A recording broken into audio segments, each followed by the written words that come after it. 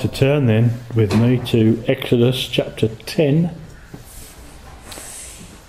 Exodus chapter 10. And we're only going to read a few verses tonight from here. We're beginning to read, it's the second book of course in your Bible after Genesis, and we're beginning to read at verse 21.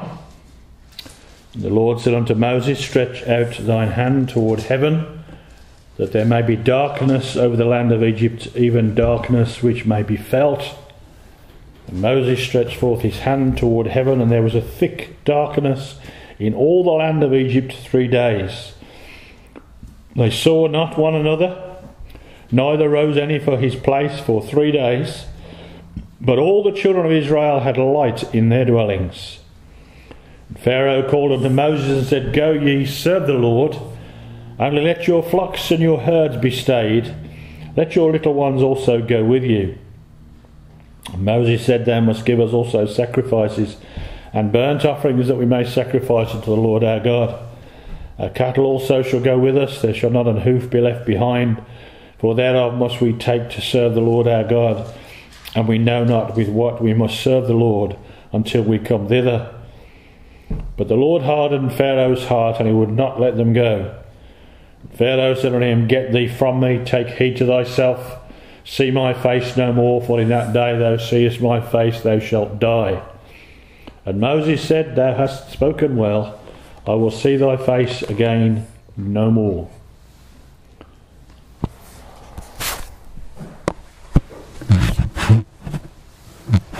We're going to focus on the verse 23, or at least we're going to take a thought from verse 23 that we read together. They saw not one another, neither rose any from his place for 3 days, but all the children of Israel had light in their dwellings. And the subject tonight is light in our dwellings. We're going to contrast and compare, which often of course is the scripture's practice, and we're going to think about the light more towards the end, but we're going to think a little while first about the darkness. Now, you might be aware that there were 10 plagues that the Lord sent upon Egypt altogether, including the Passover, where the firstborn were killed in every house by the angel of the Lord. And this one we're reading of here, the darkness, the plague of darkness, was the 9th of those plagues. There are those that would tell us that 10 is the number of completeness in the Bible. That, you know, it's completeness of a cycle, and certainly in our numbers that we use, we go up to 10 and then we start again. Then we do 10 more and we start again, and 10 is the completeness of a cycle. And so 10 here were the plagues that were the number of the plagues that the Lord sent upon Pharaoh and upon the Egyptians. And I can't really these days think of these 10 plagues without thinking, you need to turn there unless you wish, without thinking of Proverbs chapter 29 and verse 1. Because it seems to me this is so appropriate to what goes on in these chapters with Pharaoh. He that being often reproved hardeneth his neck shall suddenly be destroyed, and that's without remedy. This is precisely what happened in Egypt, and Pharaoh was often reproved. 10 times he was reproved, and after that he was suddenly destroyed. Of course, we read about him hardening his heart constantly as well. Well, you would read about that were you to read all the stories of the plagues. So there are 10 of them. The 10th one is the Passover. But the first 9 come in 3 series of 3. And if you'd managed to finish my book, Chris, you'd have discovered that. I tend to give my books away in the hope these days that somebody might at least read a chapter or 2. But you'll find, and we'll look at it very briefly, the details, as I say, are in the book if you want more details, that there are 3 series of 3 plagues each. making up the first 9, and each of those series represents a different form of judgment upon the Egyptians. The first 3 plagues represent uncleanness, the second 3 plagues corruption, and the last 3 plagues, including the one we're going to look at a little tonight, deception, and indeed destruction through deception. So uncleanness the first 3, corruption the second 3, and deception and destruction the last 3. And each of these worsens into the next if they're not repented of. So, because Pharaoh had the opportunity when the rivers were turned to blood and the frog came up and the lice came up and so forth, each time he hardened his heart, the plagues got progressively more damaging and progressively worse, until of course the 10th plague meant the death of every firstborn son throughout the whole of Egypt, including Pharaoh's son, of course. And so the 9th plague that we've just read about here is the plague of darkness. We have a New Testament comment on what spiritualism means in Romans chapter 1. Romans chapter 1, verse 21.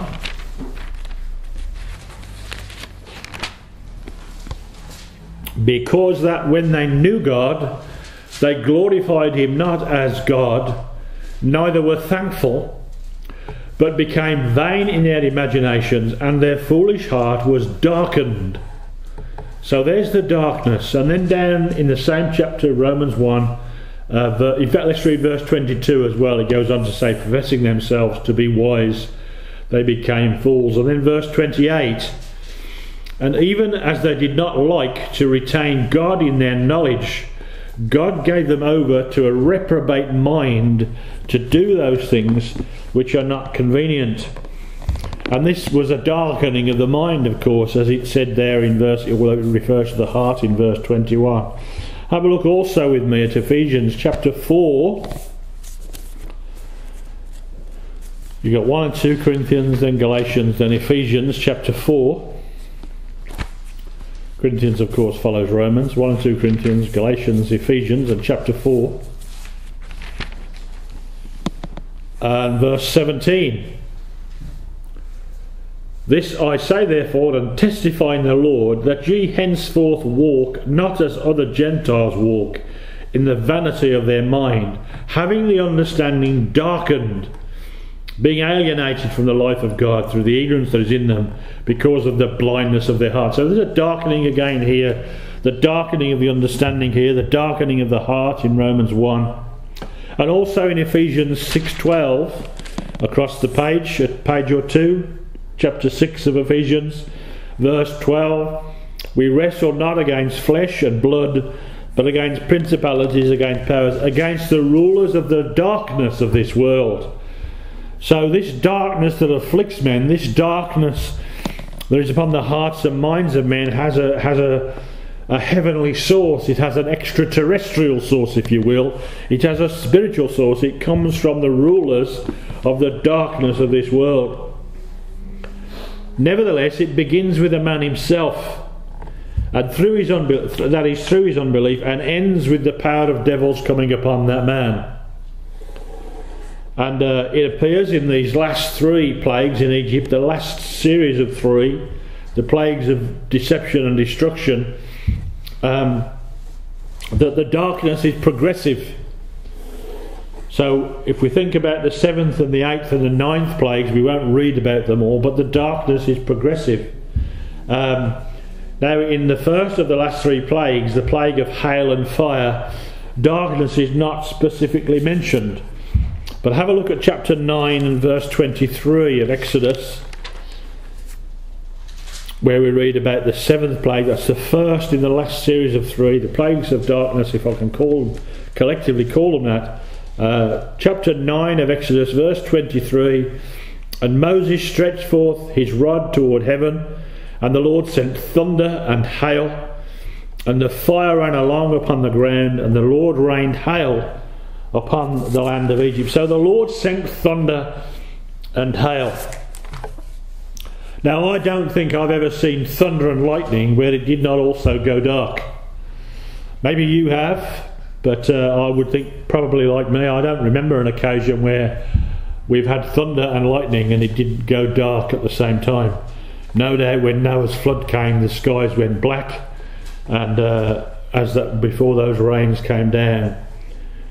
Now, although therefore darkness is not specifically stated in connection with the hail and fire, I think it's reasonable to be inferred from our experience. But the next plague after the hail of fire is the plague of locusts. And if you look with me to chapter 10 of Exodus and verse 14, and the locusts went up over all the land of Egypt and rested in the coast of Egypt. Very grievous were they. Before them there were no such locusts as they, neither after them shall be such. For they covered the face of the whole earth, so that the land was darkened. And they did eat every herb of the land and all the fruit of the trees which the hail had left, and there remained not any green thing in the trees or in the herbs of the field through all the land of Egypt. So the locusts come, they come in great swarms, and the land is darkened. I wasn't going to do this, but I will. Let's see if I can find it quickly.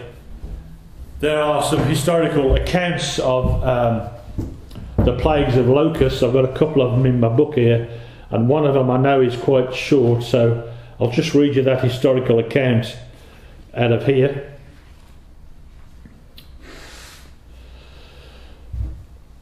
This is from a man called Ludolphus, going back to the 17th century. But much more pernicious than these are the locusts, which do not frequent the desert and sandy places like the serpents, but the places best manured and orchards laden with fruit. They appear in prodigious multitudes like a thick cloud which obscures the sun. Nor plants, nor trees, nor shrubs appear untouched. And wherever they feed, what is left appear as it were parched with fire. Sometimes they enter the very bark of trees, and then the spring itself cannot repair the damage. A general mortality ensues, and regions lie waste for many years. So here's a man's testimony, having seen, I think he was somewhere in Eastern Europe, having seen one of these plagues, and he said the sky was darkened. Did you notice, as we read in chapter 10 there about the locusts and verse 14 and 15, and particularly verse 14, and the locusts went up over all the land of Egypt and rested in all the coasts of Egypt. Very grievous were they. Before them there were no such locusts as they, neither after them shall be such. That's great tribulation language. Does that ring any bells with you? If it doesn't, look with me. Where's my reference? Look with me to Matthew 24. Matthew 24.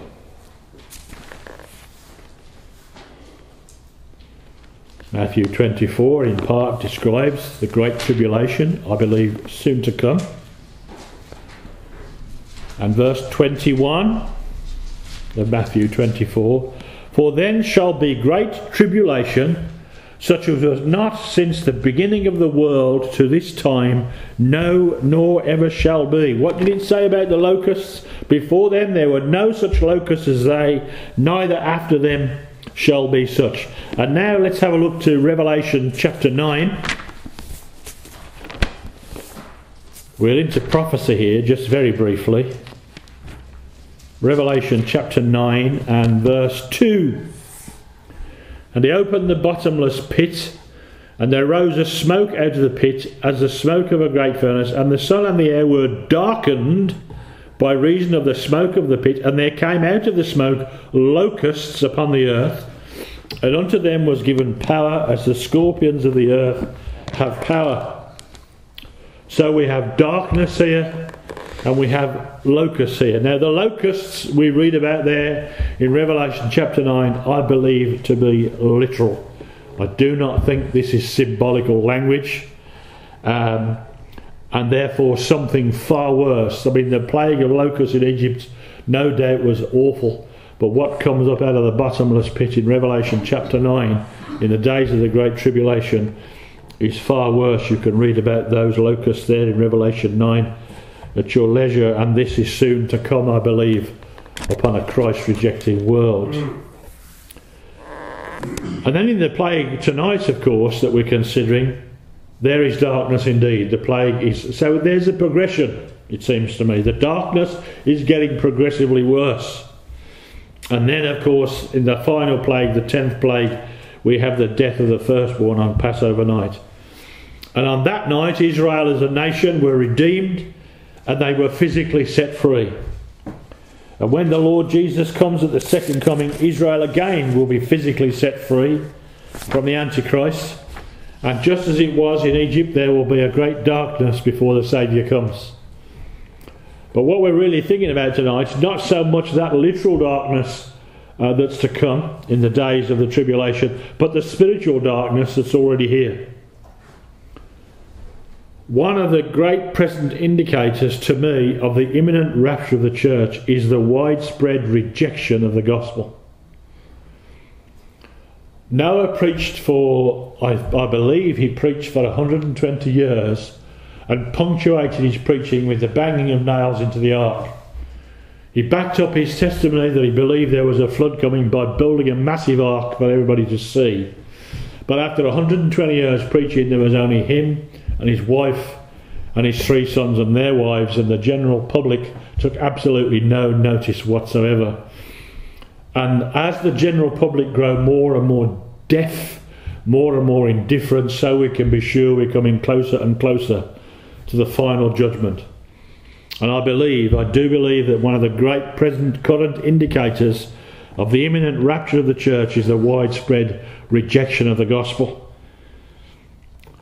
As a young Christian, for a while maybe I might have been troubled that so few take any notice of my witness, so few take any notice of my tracts, so few take any notice of my preaching, and yours too.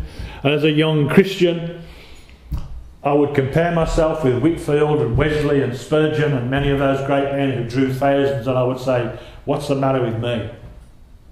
But then I read the Bible and I saw Noah could only find 8 souls, and they were his family after 120 years preaching.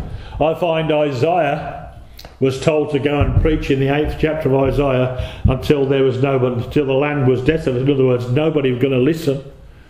I find Jeremiah ignored and thrown into prison. And so, yes, there was a revival. Thank God there was a revival when the Saviour himself came. But in the 1st century, by the end of the 1st century, great corruption had come into the church. Now in the 18th century here in England, and in the 19th century, thousands came to Christ. Whitefield and Wesley brought thousands to Christ in this country. The likes of Spurgeon in the late 19th century preached regularly to thousands. But since then there has been a steady decline, and I take comfort in the fact that it isn't just because I'm not a very good Christian or a very good preacher. It is because people do not want to hear the gospel, generally speaking, anymore. And we're in a time when very, very few indeed will pay any attention to the gospel. If you want some more evidence of that, Sean goes out and Mimi goes out pretty much every Sunday, and they've gone out pretty much every Sunday since they've been here, which is maybe 18 months, every single Sunday. And almost every Sunday when I go up with Sean, he talks to several people, sometimes at length. None of those people has ever darkened these doors. People have promised us that they will come, they don't come. Sometimes they've prayed with Sean to receive the Lord, but they've never darkened these doors. And we need to pray for Sean and Mimi. We need to pray that Sean won't get discouraged. I'm used to it, but even I can get discouraged at times. But this just illustrates the stubbornness, the hardness and the indifference that is upon the people just now, even here in Dudley. And this tells me, because hardly anyone is responding, that the church will very soon be taken out. Let me give you a verse in support of that, just to show you that this is not just my idea, but it's Bible. Isaiah 57. Isaiah 57. And in times like these, I'm glad you've come. I probably wouldn't preach if there was only me and the wife. We'd just read the Bible at home. So I'm glad that one or two people have come. Isaiah 57 and verse 1. The righteous perisheth, and no man layeth it to heart. And merciful men are taken away, none considering that the righteous is taken away from the evil to come. I used to listen to Pat Curry a lot. Pat Curry was a passionate man. Pat Curry was a godly man. Pat Curry was a man who lived a clean and upright life. He was a pleasure to be around. On those few occasions I spent time with him. And he was grieved then. This was, when did he go to the Lord? 2000. 17 years ago. He was grieved then at the state of the nation. I don't know if you could have borne to see what we have to see now. And he was taken away from the evil to come. And of course it also suggests, it speaks of the church that's going to be taken out before the rapture comes. But if this is true, then you'd expect a decline in numbers when the judgment is about to fall. It's always been the same. I think this is what the Bible teaches. But let's look more closely then at tonight's passage. Exodus chapter 10 and verse 21. And the Lord said unto Moses, stretch out thine hand toward heaven, that there may be darkness over the land of Egypt, even darkness which may be felt. The darkness comes at the Lord's command. Because of fear, it's the Lord who sends this darkness. And it was because of Pharaoh's obstinacy that judgments have become progressively heavier. The first cause of this darkness is Pharaoh's hard heart, and the darkness is God's response. God didn't send the darkness first. God sent a messenger first. God sent the truth first. I remember Jack Mormon saying when he was here, truth always speaks first. And this seems to be so in the Bible. Adam and Eve were first spoken to by the Lord, and then the devil came. And this seems to be the way of things. When, was it Ahab, wanted to go and fight against and recover Ramoth Gilead from the Syrians, and he invites King Jehoshaphat to go with him. And all the false prophets are telling the king, because they're all yes men, false prophets are always yes men, telling the king, go up, you'll prosper, you'll take it, and so forth. And Jehoshaphat, who's a comparatively godly king, says to Ahab, isn't there a prophet of the Lord here? And Ahab says, well, there's Micaiah, but I hate him because he never prophesies good of me but evil. So they send for Micaiah. And all the prophets are there, loads of them, and they're all saying, bless the, praise the king, go and do it, go up. And Micaiah says, if you go up, you'll die. God sent him the truth. He ignored the truth and he died. Now, you might argue perhaps that in that case the liar spoke first. But I'm not so sure, because the king said, I hate him. He'd already heard Prophet Micaiah's prophecies. Sadly, we're seen as doom mongers because judgment is coming. I was listening to a man yesterday, an Anglican, typical Anglican, almost trying to paint the world as a lovely place. And as far as the trees and the flowers and the sky go, amen to that. But as far as the works of men and the conduct and character of men is concerned, it's anything but a lovely place. And this man is, really just prattling on about really the world is, we ought to enjoy the world and so on. Now, maybe I'm overstating things, maybe I'm misrepresenting slightly, but, if he'd taken the kind of position that I take, the kind of position that Jeremiah took, that judgment is coming, he's seen as a party pooper. That's not popular. But judgment is coming. The darkness is already here, and it's going to get deeper. But the first cause is Pharaoh's hard heart. The darkness is God's response. The power of the devil in bringing darkness upon men is not the issue. Don't get obsessed by the power of Satan. The Lord's in control. That's the teaching of Scripture from start to finish. I believe, and I was going to say to you before I began this message, that Satan has had a crack at this church this last 12 months. And one or two people have gone down under the blow.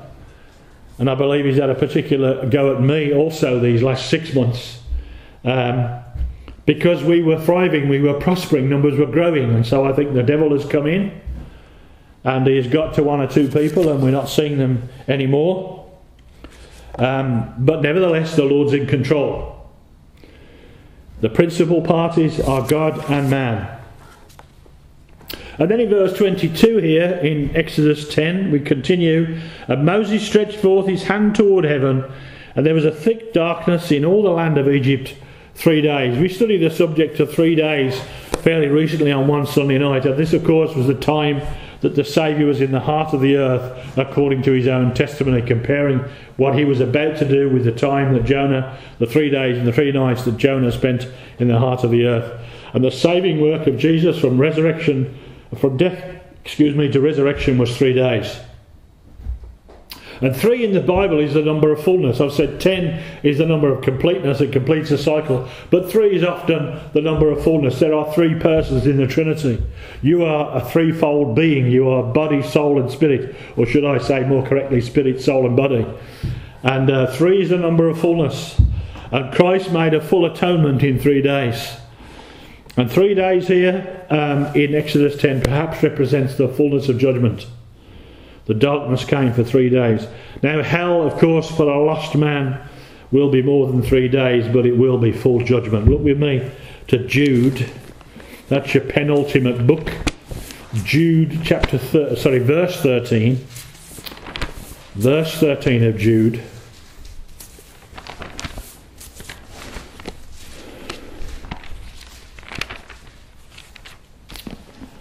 And Jude has this to say, speaking of false teachers: raging waves of the sea, foaming out their own shame, wandering stars to whom is reserved the blackness of darkness forever.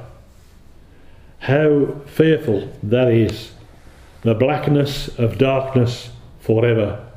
And most of the people that live in your street and most of the people that live in my street are heading tonight for that blackness of darkness, and when they get in there it will be forever. It's a fearful thought. Look at Revelation chapter 14. Just go right down into Revelation and chapter 14.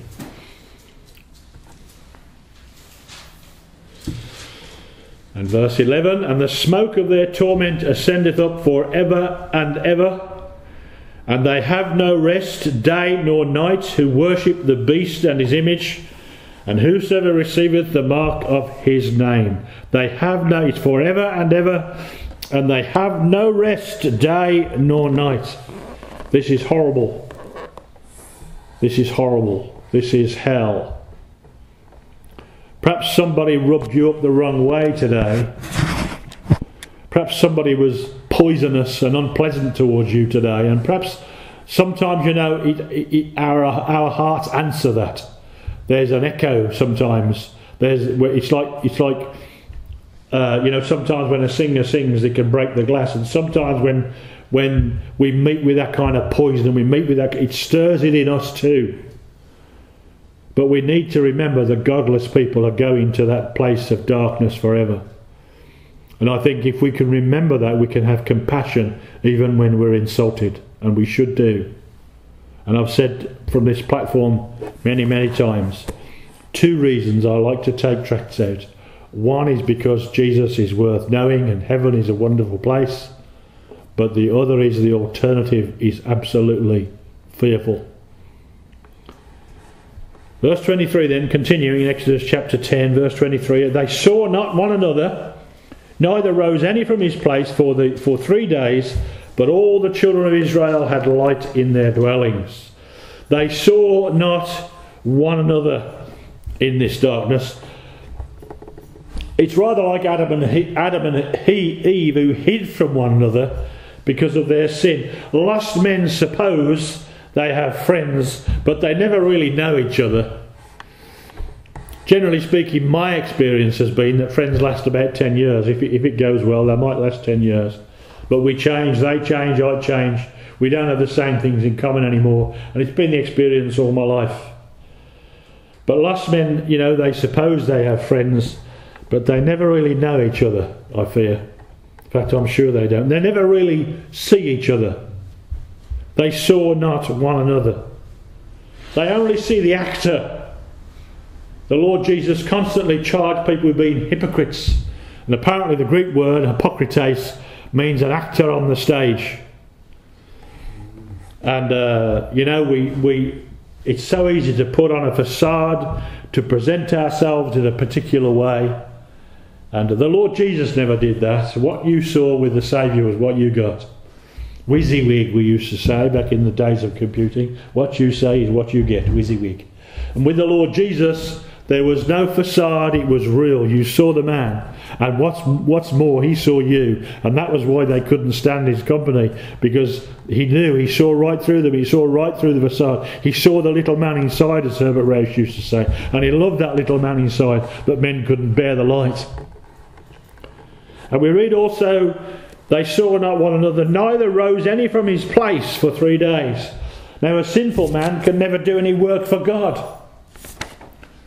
The Saviour says in John's Gospel chapter 15 and verse 5, without me ye can do nothing.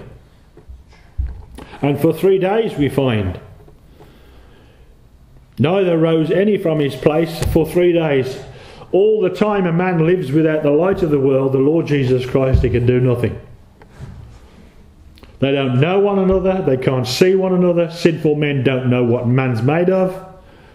He don't know what his family's made of, he don't know what his wife's made of, or she doesn't know what he's made of. They don't know one another. And they can't work, nothing valuable. But, this was the heading for our subject tonight, but all the children of Israel had a light in their dwellings. Now that's great news for us. I'm just going to show you one or two references about this light that have really blessed me this last week or two. First is in 1 Thessalonians. 1 Thessalonians in chapter 5. So Galatians, Ephesians, Philippians, Colossians, and then Thessalonians. 1 Thessalonians chapter 5 and verse 4. But ye, brethren, are not in darkness, that day should overtake you as a thief. Ye are all the children of light, and the children of the day. We are not of the night, nor of darkness. The children of Israel have light in their dwellings, and you've got light in yours. I trust we all know the Lord here tonight. I imagine we do, I believe we do. Then you have light in your dwelling. You have light in your heart. You've got the scriptures, you've got the Saviour. So easy to get morose about the darkness with which we're surrounded. Remember the light. Remember you have the light. You're in the light.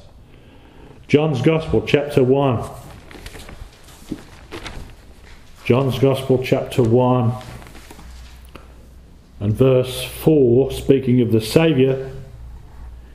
In him was life, and the life was the light of men. And then further on in John chapter 8. John chapter 8 verse 12. Then spake Jesus again unto them, saying, I am the light of the world. He that followeth me shall not walk in darkness, but shall have the light of life. Somebody had a hit some years ago with a song called Reasons to be Cheerful. Some of you might remember it, Derek might remember it.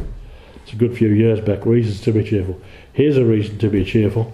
He that followeth in me shall not walk in darkness, but shall have the light of life.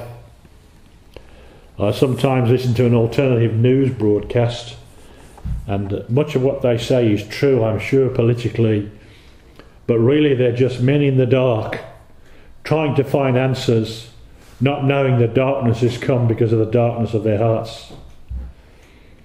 And people look in all kinds of places for answers, and they see things wrong in society, and they see things wrong in the world, and they can get depressed by the darkness, and so can you and I. But he that followeth me shall not walk in darkness, but shall have the light of life. Let's look at another place, Psalm 119. Psalm 119.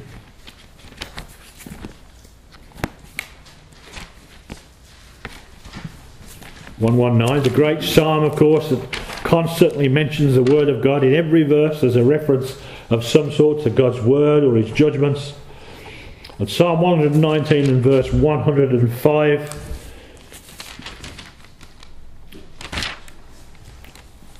thy word is a lamp unto my feet and a light unto my path. The people around us are in the dark. The world is in the dark. They don't know where they came from. Some of them think they came up from the primordial ooze. Some of them think they came as a result of the Big Bang. They've got no idea where they came from. And sadly and regrettably, they've got no idea where they're going.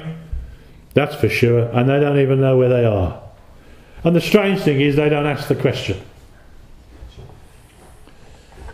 But thy word is a lamp unto my feet and a light unto my path. I know where I came from. I came from Adam, created by God. I know that I live in the presence of the Lord. In him we live and move and have our being. And I know where I'm going, thank God. I don't deserve any of it. I don't deserve the glory that's coming.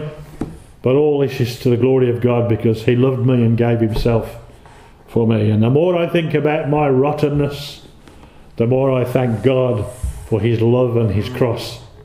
Because without that, I'd be in that blackness of darkness forever, and so would you. It's a tragedy. It really is a tragedy that men and women that call themselves Christians can't find their way to church once a week to give thanks to God for their salvation. One wonders if they have it sometimes. You know, this really is a reason to be cheerful. Christ loved me and gave himself for me. And whatever darkness the men of the world might be troubled by, we have light in our dwellings. I want you to take that one thought away tonight. Don't let the darkness that's all around you get you down. Thy word is a lamp unto my feet and a light unto my path.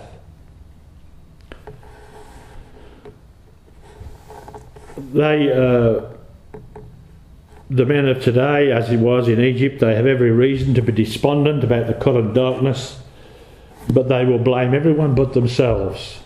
And if a man's in darkness, it's his own fault. It's not the devil's fault, it's his fault. If a man's miserable, it's not the devil's fault, it's his fault. Godly people, generally speaking, are cheerful. I don't know where that leaves me. Don't ask Jean about it. It might not come out in my favour. But godly people generally are cheerful. It's a mark of wisdom, says one old commentator. Constant cheerfulness is a mark of wisdom. And he means biblical wisdom. We have so much to be thankful for. Just that one great central truth, that Christ has saved us. That is such a wonderful thing to be thankful for, no matter what is going on in the world. So different. Listen to this Anglican, just 5 minute cameo on YouTube, almost trying to make the world acceptable to us. And then I listen to James Knox for 5 minutes. You can stick the world up your jumper, more or less, is what James Knox says. I hate the place, I'm looking forward to going. That's more like a biblical testimony to my mind. Doesn't mean we hate people. James Knox doesn't hate people. He's very keen on soul winning. Very, very keen, if you've had any familiarity with his writings or his church. We've got no time for the world. And that's the Bible attitude. If you understand tonight that the world is facing the same destruction as Egypt, and it is, you might turn your eyes upon Jesus instead. Ecclesiastes chapter... In fact, I can't remember the chapter. It's definitely Ecclesiastes, maybe chapter 7 or chapter 10. Truly, the light is sweet, and it is a pleasant thing for the eyes to behold the sun. I've put a little blog on my book site this week. I was out, I think Wednesday morning, I think it was, going for the walk around the park, and there was some blue sky, and boy, was it just uplifting. Just wonderfully clear blue sky. You don't see it very often because of the chemtrails, but I think it was Wednesday morning. And I just found myself thanking God for it, because it just so cheers you up. And Solomon said so. The light is sweet. It's a pleasant thing for the eyes to behold the sun. But if that natural light is sweet, if that blue sky is sweet, how much more sweet will be the sight of the Saviour, the light of the world, the glory of God. How much more wonderful will that be? That's coming for us. That's coming for us. I'll close with Paul's exhortation again to the Thessalonians. Let's go back to 1 Thessalonians 5, please. And here we'll wrap things up. 1 Thessalonians chapter 5. Pray for me tonight, because I've no idea what I'm preaching about tomorrow. 1 Thessalonians chapter 5. If I get up too early, I'll fall asleep while I'm trying to pray, so I value your prayers. 1 Thessalonians chapter 5 to conclude, and we're reading from verse 5. Ye are all the children of light and the children of the day. We are not of the night nor of darkness. Therefore let us not sleep as do others, but let us watch and be sober. For they that sleep, sleep in the night, and they that be drunken are drunken in the night. But let us who are of the day be sober, putting on the breastplate of faith and love, and for an helmet the hope of salvation. For God hath not appointed us to wrath, but to obtain salvation by our Lord Jesus Christ, who died for us, that whether we wake or sleep we should live together with him. Wherefore comfort yourselves together and edify one another, even as also ye do. Amen. The children of Israel had light in their dwellings. A thick darkness in Egypt that could be felt, it says in one place, but the children of Israel had light in their dwellings. Have you got some light? You've got the Bible. If you've got the Bible, you've got some light right there. Thy word is a lamp unto my feet and a light unto my path. May the Lord encourage us. Amen. Amen.